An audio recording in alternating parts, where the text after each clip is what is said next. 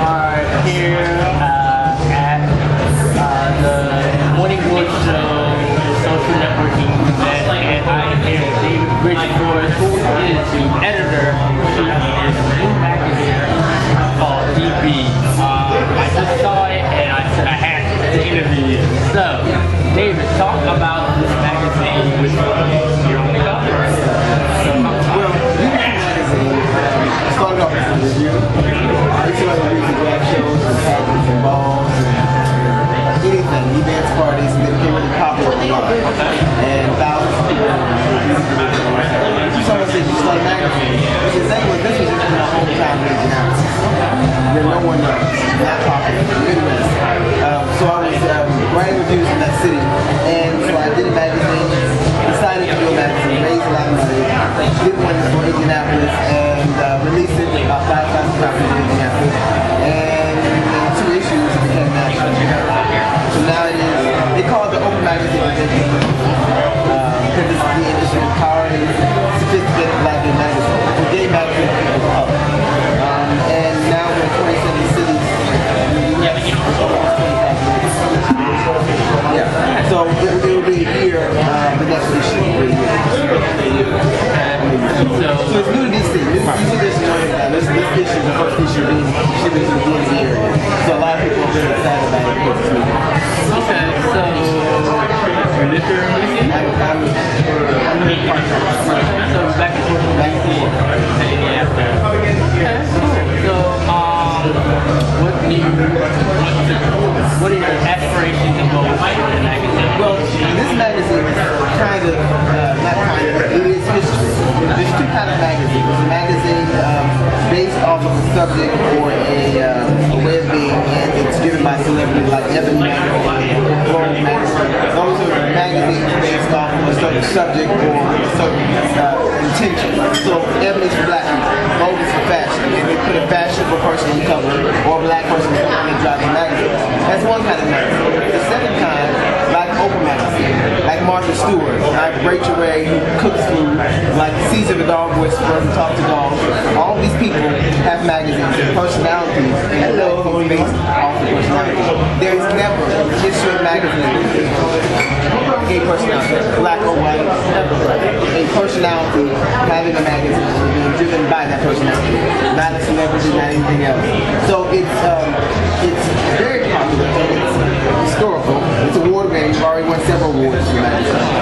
So what we would like, to increase our numbers from 20,000 to a few million maybe, and go from a pre-publication that's national to being sold in CVS and Walgreens or where you get other magazines. That's our intention. So that's what we're going to do. Now, there are a lot of other magazines out there for game black gay men, right? Black gay people. There's a few. Right. So what sets you different from, by, minus the fact that, minus the fact that this is based off of me and first off. Well, when I first started the magazine that I was chasing was Swerve Magazine. Swerve Magazine is now 30,000 readers, national, free, black gay magazine. Swerve is the equivalent of Evidence. This is the ultimate. So it's a different because it's not based off of the ideal is we talk about everything in this magazine. We talk about dildos and sex, we talk about singles and couples, we talk about everything in a lifestyle of gay person. We don't hold anything, we talk about everything. And it's different, it's provocative, it's sophisticated, it's sexy, it's chic, it's all of that. So there really isn't a competition because actually this issue we've been trying to beat this. We're more pages and we're a little bigger and more popular than them right now. And I love Swerve, and I love the Swerve team, I love the against them. But it's just different, and plus this is for younger people.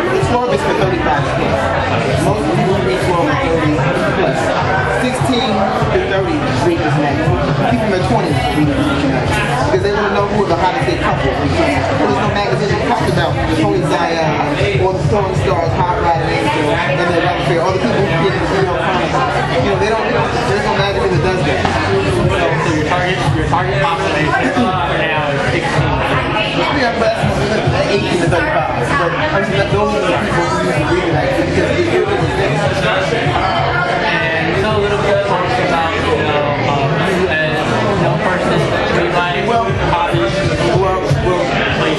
I'm single. I work hard. My career has been up. I've done everything. I've traveled. My career started when I started speaking professionally. I toured with some of the greatest speakers like Les Brown and Stephen Graham and some of the great motivational speakers. Then I started writing. Wrote poetry with Maya Angelou and other famous poets. Did that stuff, and then I did some big stuff. Came out and started doing video work, activist work, and did stuff with projects in the community, and then popular, and then wrote reviews. And then, so I've done a lot of things. What do I like to do? What are you going to do next? Oh, I'll be doing this, and then I'll be doing television, and then I'll probably do some documentaries and movies. Yeah, television is good. Television is good. We're doing a reality something that's going to come out.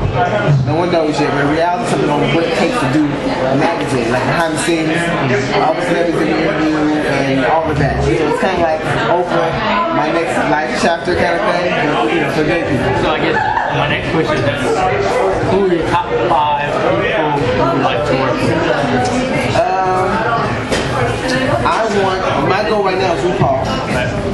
That's who we're going for the next couple of years. I love Oprah, but Oprah's makeup artist does our covers. Reggie Wells, the most famous black makeup artist alive, does our stuff. So I have Oprah's people running, and I haven't met Oprah, but I have people who are working because the gay people who love Oprah see the same thing. So Reggie Wells, this is all Reggie Wells. Actually, he was on the last cover with me. Who else do I work with? I don't know. Let's see. I don't know. Let's see. I think we're big. Anybody gay making a difference higher up, that's what I'm doing. That's why I'm to push. Because the thing is, it speaks to the possibility. If you know anything about my story, you see where I am now, where I'm created, it shows it's possible. So as I keep on reaching, So can you briefly, in the summarize, tell us what your story is? From the past to where now? Oh, briefly. If possible. Well, I think that I grew up in the ghetto like most people. My mom has HIV. She was dying. Took my mom when I was little. Went to school, went to college, and all I had was my voice. I talked the shit that I thought. And it's brought me to this place. Silver spoon was in my mouth, and so if I can create a national magazine from scratch with no one else, publish it editor-in-chief, as a black gay person, what is the speaks possibilities of what we're capable of, was bigger than we think we are. And so, it's a poster child. I'm a poster child for it. That's why I'm on the cover. That's why I named that to show you that you can do that. And Tyler Perry can do it, living in his car, without being one of the richest people in Hollywood. Oprah Winfrey from Mississippi can do what she does. Gay people aren't any less than that. We're bigger. We're as great. So that's kind of the essence of what this is. It's live your best life for gays. Because there is no person that is saying that. There's something for women. We got Oprah. We got Martha Stewart. We got something for everybody else. Not for black people. We don't have any. So that's what this is. 24. Young, Thought I was old, didn't you? Thought I was young. Yeah, I was old. Exactly. Point taken. All right. Here we go. All right, folks. Andre Flavor here with editor of a new magazine that is going to blow up. You heard it here first.